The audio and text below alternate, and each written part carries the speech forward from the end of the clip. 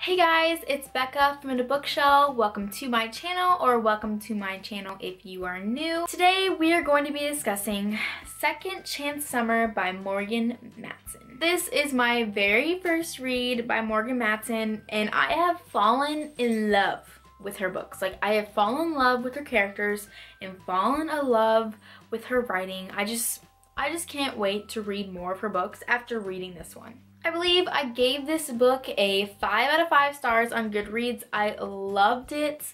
This book is centered around a girl named Taylor Edwards. Taylor Edwards is going through a family trauma right now. Her father has just been diagnosed with pancreatic cancer, and his last dying wish, since the doctors have already told him that there is no way, they can't really do anything for him. It's basically hopeless. He's going to die.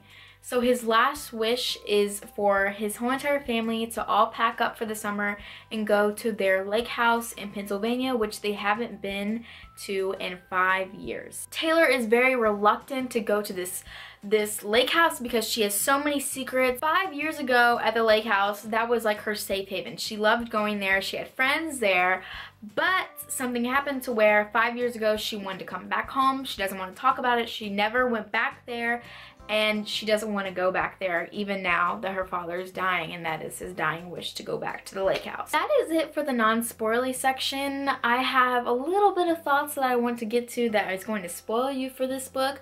So make sure you go check out this book. I loved it so much. It just like made me feel a lot of emotions inside and just made me like reflect on life and what it means for to be there with your family. Make sure you head on over and go check out this book as well as other Morgan Matson books, because I will, and I'm so excited to read more of her books. Guys, I love this book so much. I loved the family aspect of this book. I loved how at the beginning of the book, Taylor was a runner. Like, she didn't want to be around anything that was too much for her, so she would run away. Like, at the beginning of the story, and like the very first chapter, she's running away. Like, she does not want to go back to the beach house.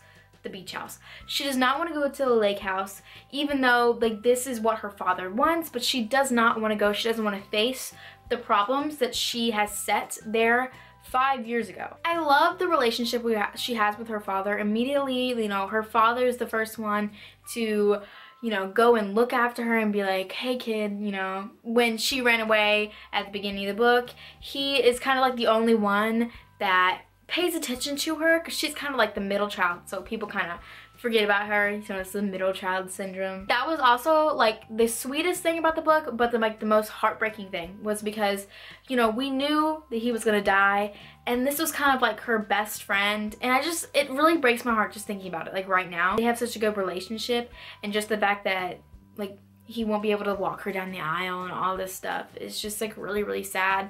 And I love the moments that they spent together as a family. And I love the moments where her and her dad went to the diner to just like talk, and how she just like learned all this new stuff about her father that she didn't know before, and that she probably wouldn't have known if he hadn't been diagnosed with cancer. You felt this like sense of she was running out of time to like get to know her father and like truly spend time with him. And that was just like so heartbreaking. But I also felt that, you know, it was very real. Like, the story was very real, because in some books and movies, people are diagnosed with cancer, but then miraculously, you know, they're cured. But that wasn't what it was like in this story. Like, you know, it was inevitable that he was gonna die, and, you know, he did die. I loved the ending scene when she brought him out to like see the stars for the very last time. It was really sad seeing him from healthy, kind of semi-healthy, from the beginning of the book, and then like being all frail and sleeping all the time and being too weak to walk. Let's talk about Henry. I loved Henry so much. There are not enough Henrys in the world. Henry is Taylor's ex-boyfriend, whom she dated when she was 12 years old. They definitely had a falling out.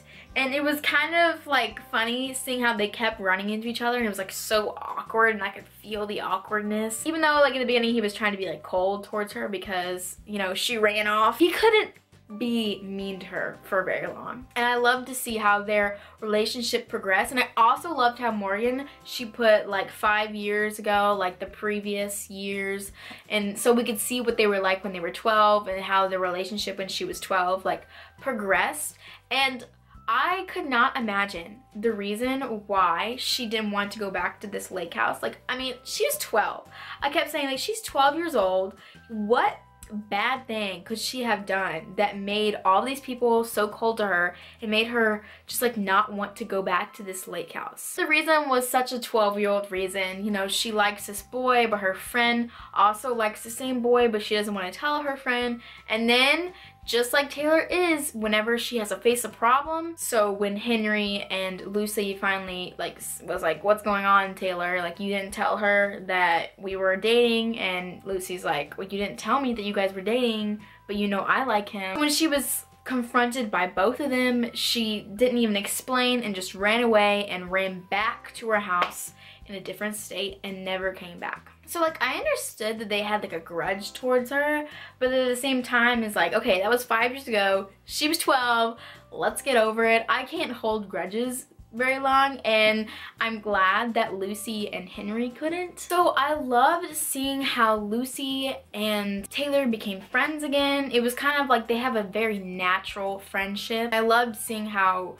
Henry and Taylor got back together again, and it was just really sweet but sad because it seemed like her life was kind of falling into place, but at the same time her father was falling, you know, more ill each day. I just love seeing the character development, and I love Taylor's character. I mean, there's sometimes in YA books where the character is just so, she's just so conflicting all the time, but I loved how Taylor owned up finally at the end of the book and was not going to run away from her problems anymore.